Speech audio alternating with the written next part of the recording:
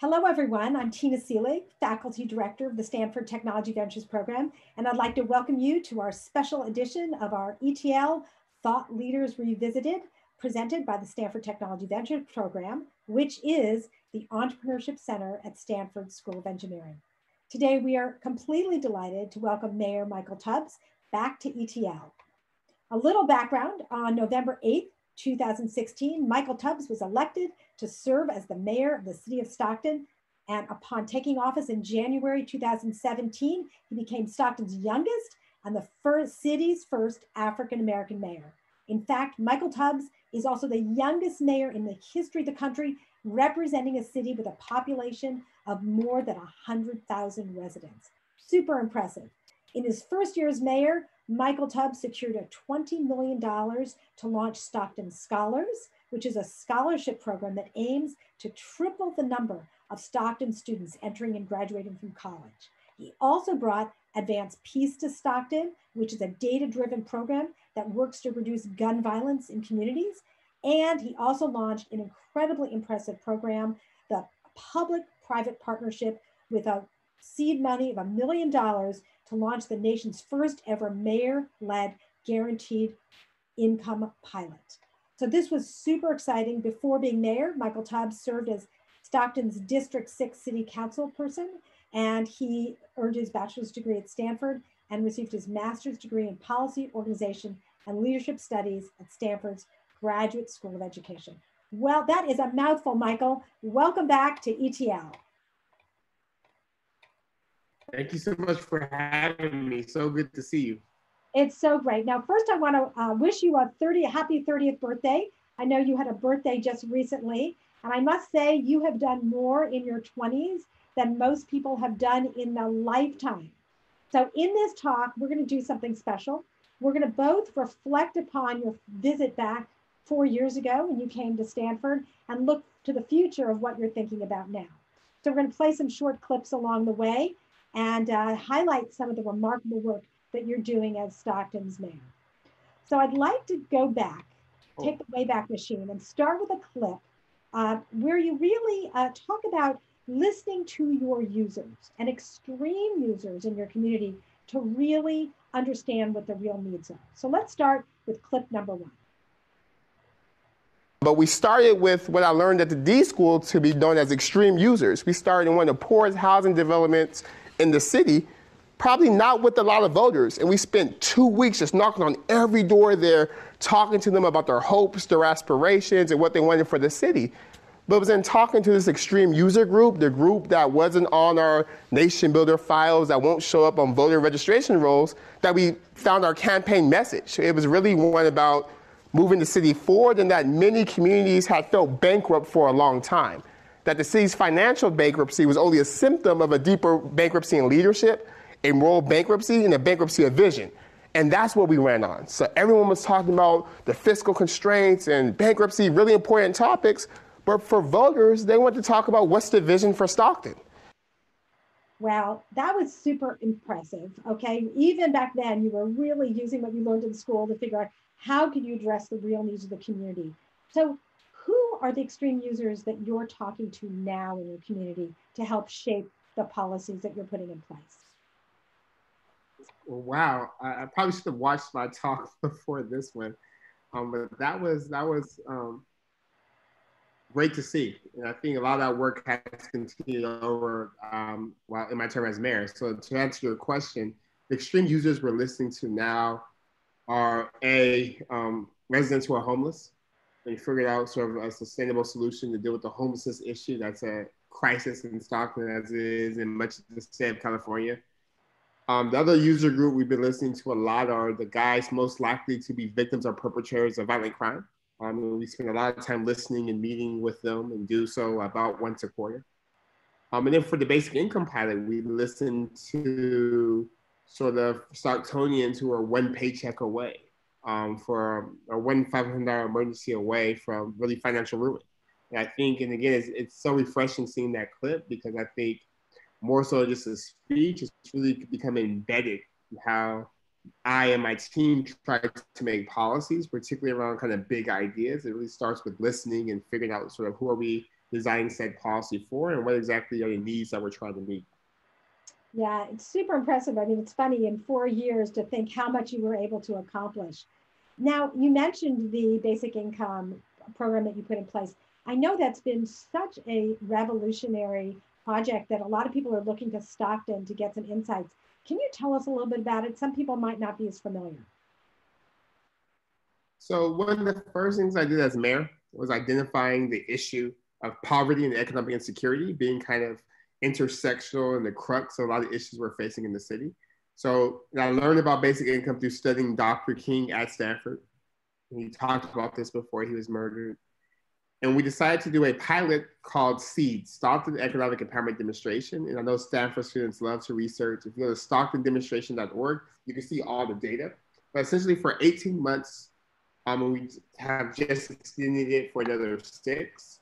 We were able to give 125 randomly selected families that look like our city $500 a month. And what we found is that $500 is not enough to replace work or to make people stop working or to make Stockton not part of the United States of America, but it has been enough to make work pay, to provide an income floor, and to provide peace of mind and the ability for people to take risks. One of my favorite stories is from one recipient named Tomas, who told me that with his first $500, he went and interviewed. And at first I was dismayed when he told me that. Like, you're feeding to all these stereotypes. Like, why would you pay money to be interviewed, Tomas? That makes no sense. And he said, no, Mayor, I work hourly, which means I don't have paid time off, which means if I take time off to interview, that's $200 out of my pocket, and we live paycheck to paycheck. I can't take that risk. But with the $500, I was able to be entrepreneurial. I was able to take time off work, take a risk bet on myself, and now I have a better job with more benefits, less hours.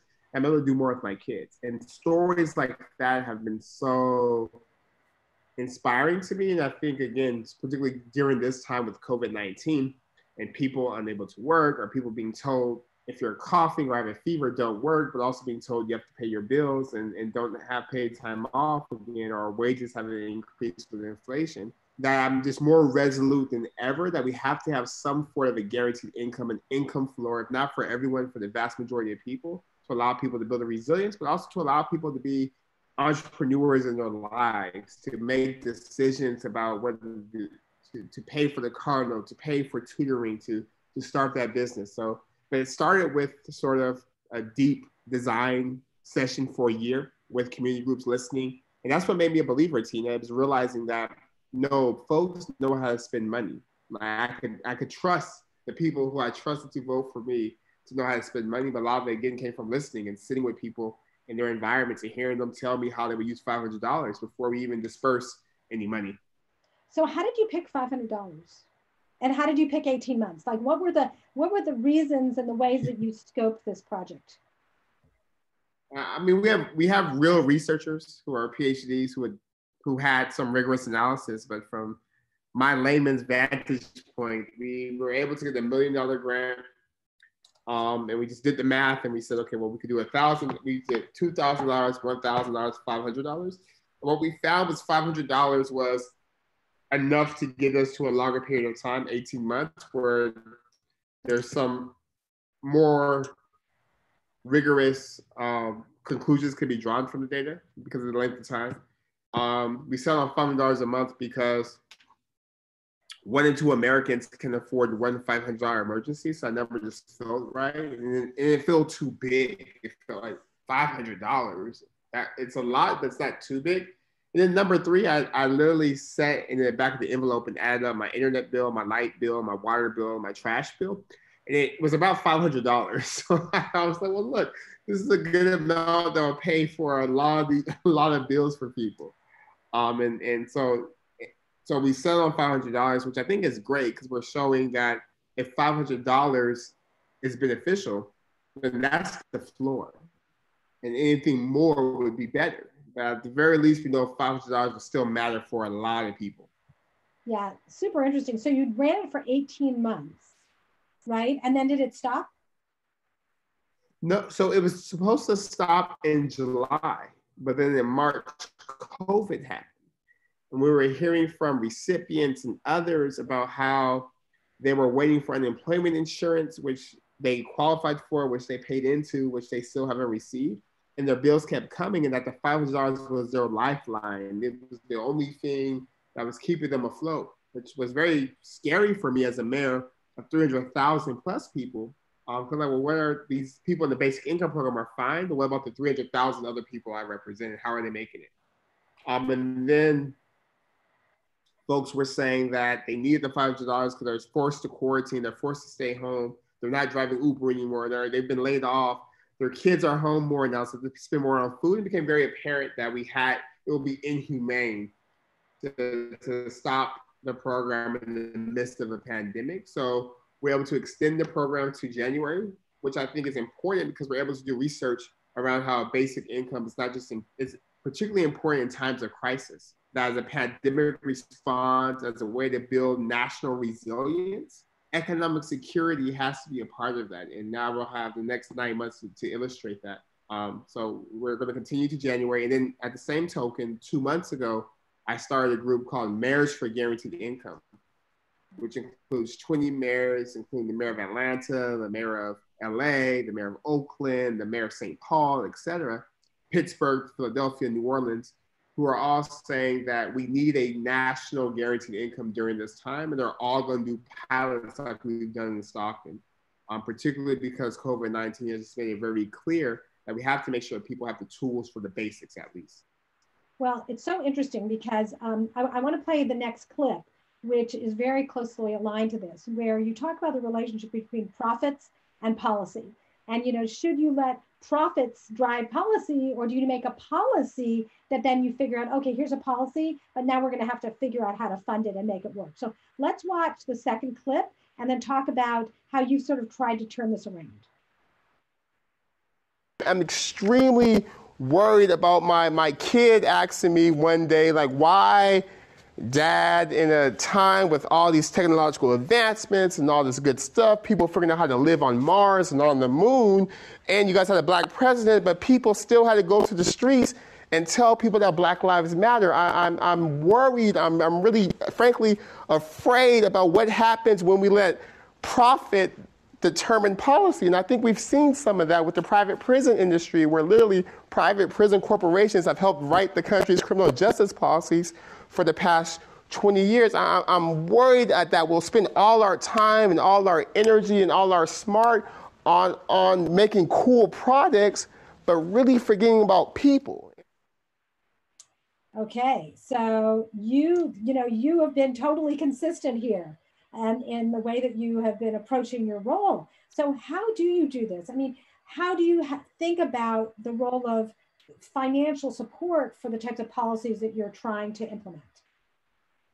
Yeah, well, I think part of it, Tina, is understanding that profit in and of itself isn't bad. The idea of making money and doing well isn't a bad idea. What is bad is if that becomes the overriding rationale for policy. Like, my job as a policymaker isn't just to make some people money. My job as a policymaker is to create the conditions where everyone can do well. And I think even now as mayor, I understand that so much more now, that folks who have influence and folks who have access are able to influence policy in a way that not only drives profit, but also hurts people and also doesn't allow other people to enjoy some of the growth. So, and I'm not sure I'm answering your question. So what was the question again? Yeah, well, just thinking about what drives, how do you figure out what policies you want, and then how do you figure out how to support them, right? These things are very expensive, universal basic income. In fact, I want to underline that because, one of the questions that a lot of the listeners are asking about is, how did you come up with the idea for universal basic income, and how did you even get support? So it's a perfect example, like, here's a big idea, how do you then garner support for something that feels so radical and expensive? Got it. No, I think for me, for most things we look at as a team, is the status quo untenable? That's our first question. Like, can we not live if this doesn't change? Will we feel like we failed if this doesn't change?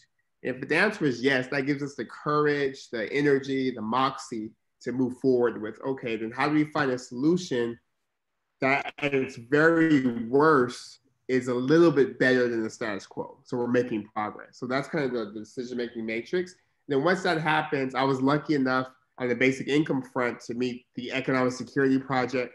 One of the co-chairs, Natalie Foster, at an event for Tech for America in San Francisco.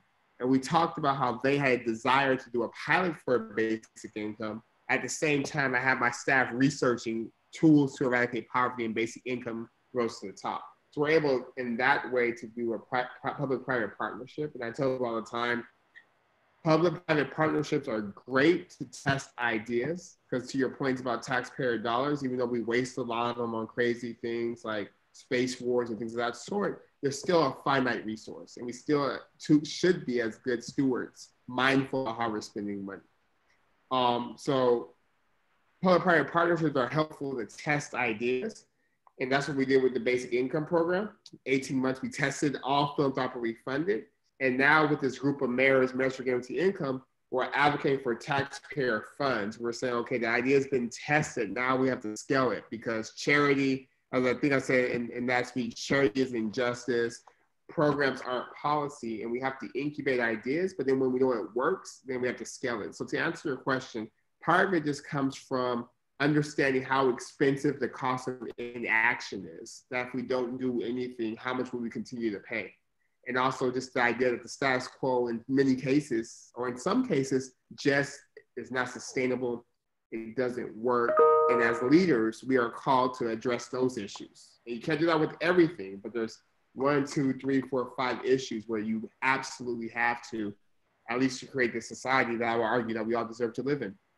I think it's a really good point, is that doing nothing is expensive, right? I mean, if you're in a situation where things are really not working, it becomes very expensive to be inactive. So there's a question that a lot of people are curious about. You know, politics is very divisive right now. What is your approach to building coalitions to get meaningful things done? Yeah, I think in Stockton, I'm lucky in a sense, because my council is 4 Republicans and 2 Democrats. And I have to get 4 votes to get anything done. So anything we voted on, I've had to work with both Republicans and Democrats. And some of the most influential people in the business community, in my community, are Republican. So I think part of it is just understanding that you have to work together. That as someone who's a pragmatist at heart, who likes to get things done, I understand I have to work with people I may not agree about on 100 issues. If I agree with you on this issue, I will work with you and congratulate you and amplify you for your great work on this issue, while knowing we might have to fight about the issue tomorrow. So I think that's part of it. And I think for me, even though the policy is personal, the politics isn't, meaning that I am deeply impacted by like the work I do. It's personal. And I try to be hard on policy, but soft on people. So I try to go drive hard on this, what we need to do, this is what we need to do. If we have to disagree about it, we'll disagree. If we have to have public rebuke. But then the next day, realize I might need to work with you. So the next day, say, bygones be bygones. Let's figure out where we are. Can we agree on this issue? So I think that's part of it. I think part of it is also, especially at a local level, you could invest the time in relationship building. Because I think because of the diversity of Stockton, not just ethnically, but politically, I've learned so much about how my more conservative constituents and more conservative colleagues think about things, or how they hear things. And I think it's made me a more effective communicator, more effective messenger, and it's allowed me to consider issues from a different vantage point, which may not be my frame, even if I don't always agree with it. So I think it's been a useful kind of tool and skill, but underlying all this is just this idea that I want to get things done. Like, things have to get done, and you won't get anything important done just working with people who agree with you all the time. You'll do some things, but for the big things, you need to have a big tent of people who may not agree with you again on every issue, but you found some common ground on this one. I love this, because although you didn't use the word empathy, you really talk about having incredible empathy for the people who have different points of view, and I'm sure you learn a lot from them. So I wanted to point out, we have a number of people who've written comments about just how they're big fans of yours. You know, one person said, I went to Stanford with you, and I remember your commencement speech about growing up in Stockton, and I'm so impressed with what you've done. Another person said, I went to high school in Stockton before you were born, and to Stanford too, And I'm just so impressed. And this person wants to know if you're running for re-election, which I think you are. Yes, I am running for re-election. I have 83 days to November. I'm looking forward to it. And thank you for all the people for the well wishes. It's so funny when I hear people say they were there for that convocation, I think, speech. That means you're 4 years younger than me, which makes me feel some type of way. But I appreciate it. Great. Well, let's go on to the next video clip. So I love this one a lot because when you started, when you came, you were just beginning. You were just starting your political career, and you basically talk about the fact that you didn't have experience and you had to learn from other people, and the importance of really being a good listener and asking a lot of questions. So let's play clip number 3 about this, and then talk about who you're listening to now. There's a lot of pressure to feel like you're the expert. But I realized that in not knowing everything has been so freeing because it's opened the door for me to connect with people who do have the answers. So it's been great to work on issues like poverty and realize that I have some Stanford experience and lived experience, but there are some subject matter experts who've been doing this work in this community for 25 years, who may not have the degrees or the pedigree, but they know what they're talking about. And it's been so freeing to say, you guys, you know what? I don't know. I don't know. I know that someone knows, so let's find this answer collectively. So don't feel pressure to know all the answers or have all the answers, because part of, in my opinion, entrepreneurship and iteration is not knowing if what you're doing is going to work. It's the iteration, the experimentation that leads to knowledge. The knowledge is not already baked in. Right. So I'm curious, though, as you become an expert and get more experience, who do you continue to go to? And do you worry that if you go to people who've done it before, you're going to get the same old answers as opposed to something fresh and new? So how do you gather new and fresh ideas? So generally, I try to go to the people who've been doing it, because even if I disagree or even if I want something new, for me, it's important to understand what's working in the status quo or why something's the way it is. Because I found that oftentimes there may be a policy reason, an administrative reason, a grant report. Oftentimes there's a reason, whether you agree with it or not, there's a reason for a certain behavior or a certain outcome. So I'm always curious for the people who are working, like, okay, why is it like this? Because that helps me create different solutions, which may look different than what I originally imagined. And then number 2, I think I still go to experts. So for example, I was just appointed to the Host Commission for the state. So one of the 15 people who determine police standards for the state of California, one of the first or second largest police force in this country. And I'm a mayor, but I've never went through police training. So I've had meetings with the community college chancellor who oversees lobby training to hear sort of where his pain points are. I've talked with my police chief about what we'd like to see better. I've talked with residents of my community, and I've also spent time with the Center for Policing Equity, the nation's experts on policing, to understand from them sort of what needs to be done. And from all those inputs, and then from my own research, I come up with kind of, okay, so what I'm gonna advocate for, so what I'm gonna push. And I think I try to do that on every issue. I'm usually once a week on a call with someone who's a subject matter expert, a policy person. I'm Raj Chetty, who used to be at Stanford. I used to bug his office all the time, every time they issue a report, to understand sort of with your opportunity index, what does this mean for Stockton? How do I operationalize it? How do I do it? So definitely still part and core of my governing philosophy is, because I think oftentimes leadership is not about being a subject matter expert. It's about kind of using values to guide priorities, resource allocation, and just decision making. But that doesn't mean you have to know everything. You have to know you should be smart, be able to read in complete sentences, but you don't have to be the expert on everything. But you should be the expert at going to experts and people and understand what's happening on the ground and use their information and put it in conversation with sort of the values you have to kind of come to decisions in the benefit of all people in the community.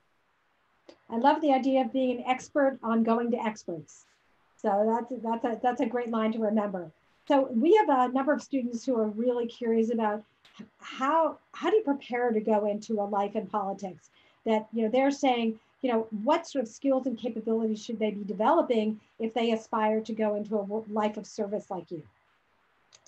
I think in terms of service, number one, it's about service, which sounds very basic, but Dr. King talked about using a conversation that Jesus had with his disciples about this idea of a drum major instinct, that intrinsic in all human beings is this desire to be the drum major, to be first. And he was saying that, and he was using this when Jesus told Peter and Paul, I can't give you the left and the right, but the greatest of you should be the servant of all. And Dr. King interpreted that to mean that the drum major instinct in and of itself isn't bad, like the idea of wanting to be first or wanting to be important, because it has to be connected to purpose. So be a drum major for justice, be a drum major for peace, be a drum major for something. So I think that's the most important thing, is understand like, why do you want to run? What are you running for? And then what do you want to do? Because I think oftentimes people run with the idea of getting into office, but then when they get into office, they're unsure of what to do because they didn't really run to do something. They ran to be something. And we need more people who are running to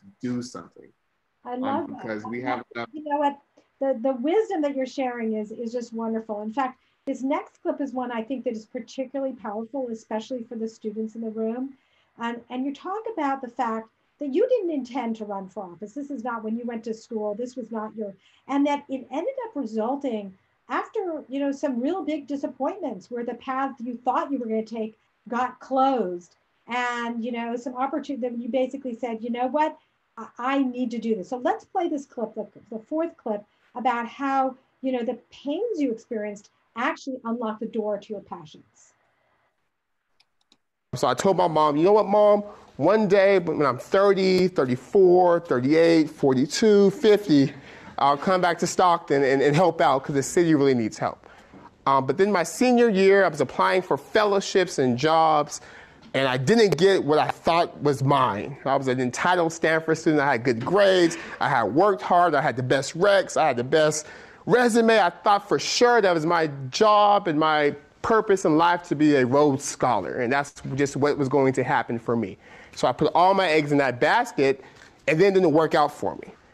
So then I remember being so upset, so hurt, like I thought I found my purpose, this is what I'm supposed to be doing, and now I can't do it. And I start with that because it was in all these valley experiences, all these low points, whether growing up in poverty or losing my cousin or not getting the fellowship, that really clarified the path that I was going to take.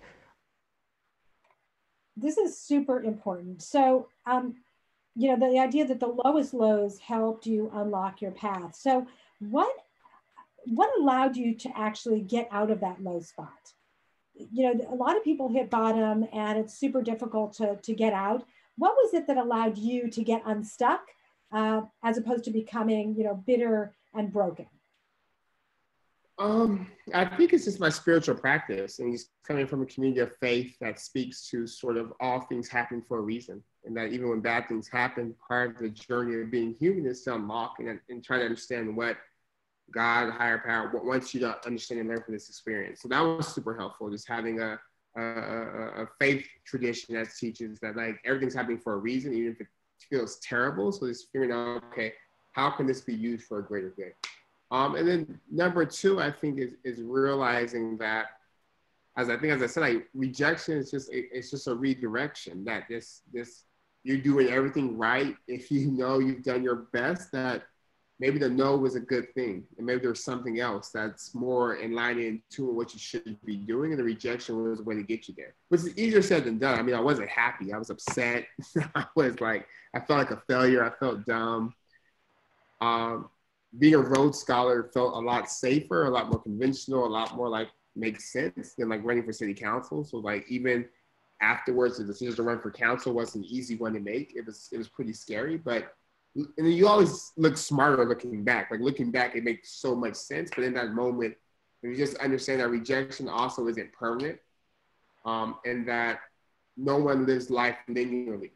Like no one's life is one where everything happens the way you want it to happen, or everything happens the way you think it will go.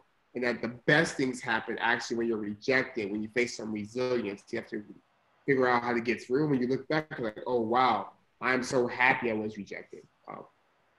You know, I love again your line about rejection is really about a redirection and using thinking like, you know what, I'm not going to the right direction. That's a message, a sign.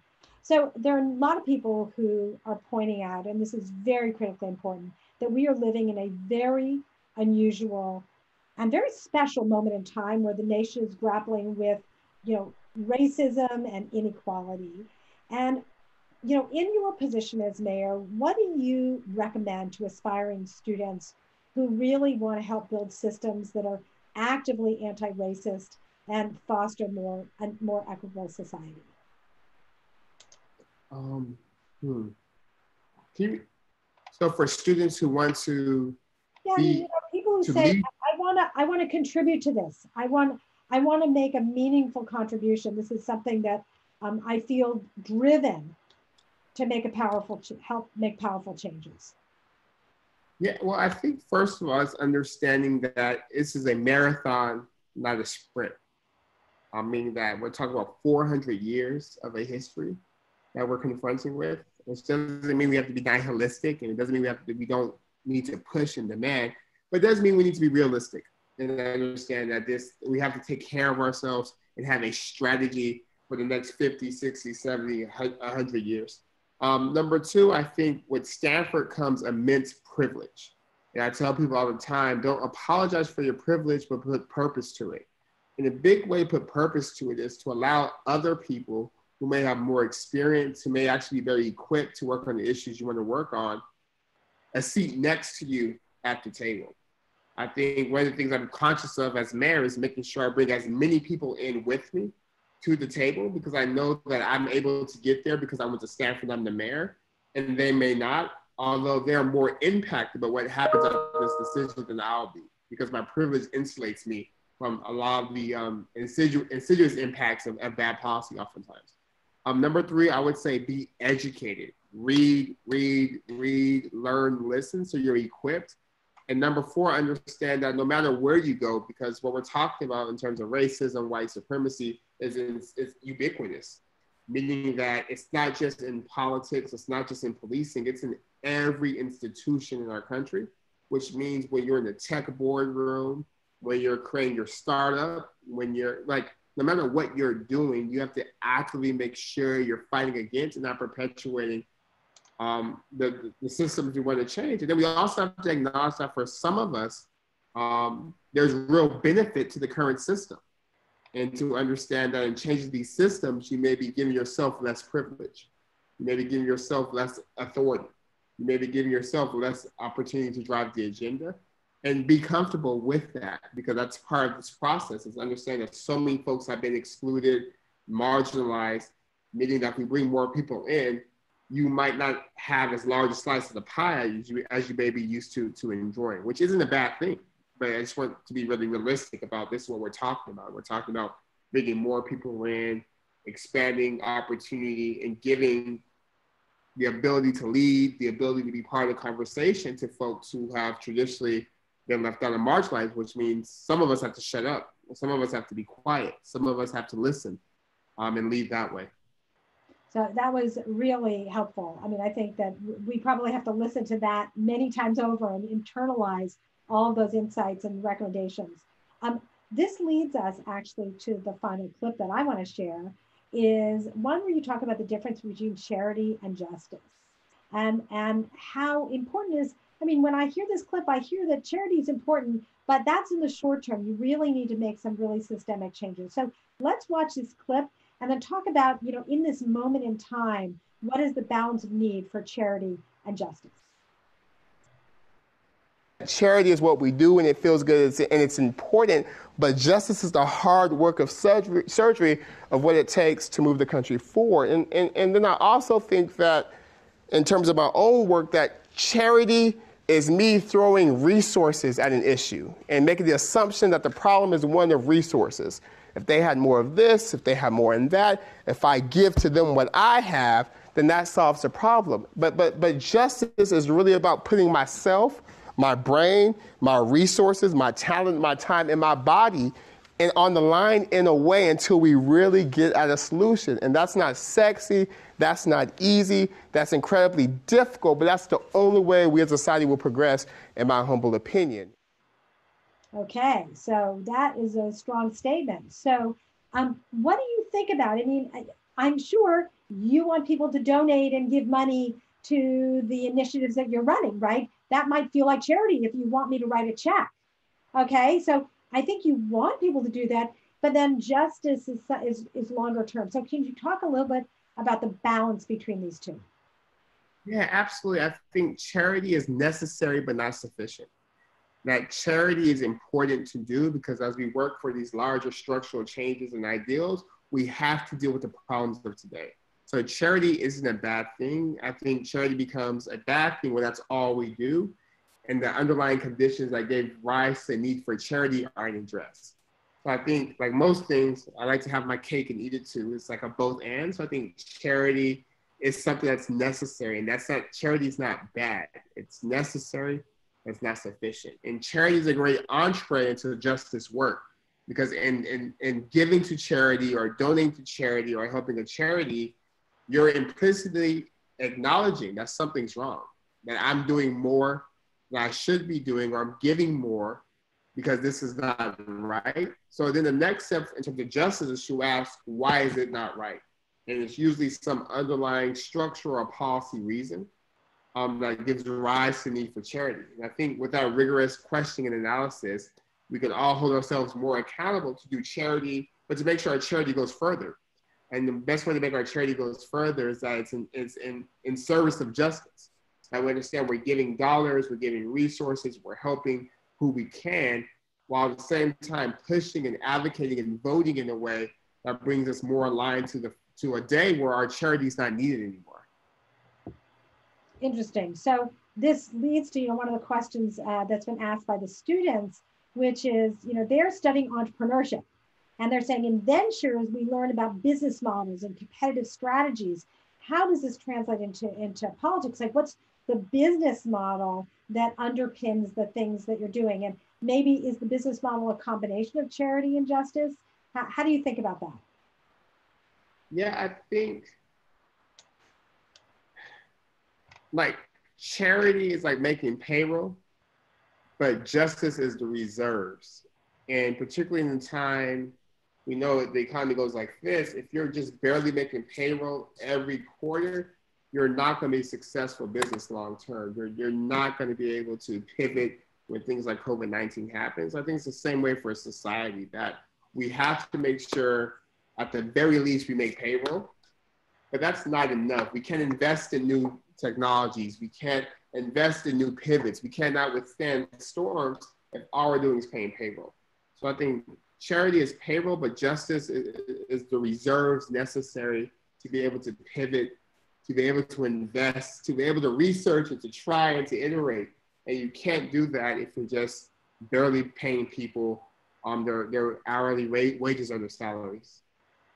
So there's a question about, especially in this very unusual time, are you seeing more community-led, sort of bottoms-up change as well as tops-down city-led? Are you seeing more diversity in the types of groups that are getting involved with helping to make change in the community? Yeah, I think that over the past 4 years, but particularly now, people are saying that even though we like Mayor Tubbs, he's our guy, we have to also be part of the conversation on driving change. And all the answers can't come from City Hall or can't come from one person. So during COVID-19, a lot of initiatives like Stockton Strong, which is a group of the community coming together to provide mutual assistance and information to each other.